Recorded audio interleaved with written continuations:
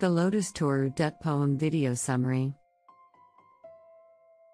Poem Introduction. The Lotus is from the collection of poetry, Ancient Ballads and Legends of Hindustan by Toru Dutt. The volume was published in London in 1882, with an introductory memoir by Mr. Edmund Gosse. The quotation from Sir Philip Sidney's Apology for English Poetry is inscribed in the book. For the first time in literature, a book struck a genuinely Indian note that reveals the sincerity of a mind proud of the intellectual traditions of its native land.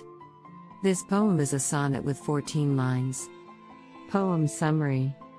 The poet personifies love. Love asks Flora, the Greek goddesses of nature, to provide a flower that has an undeniable ability to be the queen of all the flowers in the world. Among the flowers there has been a well-known, long-standing rivalry between the lily and the rose. Popular poets claimed their beauty through songs, both got equal praises. They both have their own uniqueness, both couldn't beat the other. A rose cannot be pale or tower splendid like a lily cannot be as lovely as a rose. Lily is sacred to Juno, the wife of Jupiter, goddess of fertility and protection. Rose is associated with the Greek goddess Psyche. Considering all these factors, love claims a flower that has both lily and rose's unique qualities together, a flower that is as lovely as a rose and as stately as a lily with pride. Flora, listening to his queries, asks a question, but of what color? At first love chooses red, rose red, then he prays for white, lily white.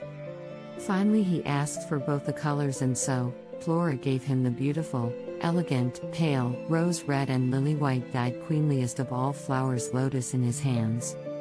Thanks for watching. If you liked our video, please like, share and subscribe to our channel. Click the links below to follow us across other social media platforms and our website, where you can read many such easy summaries of English literature. www.literpretation.com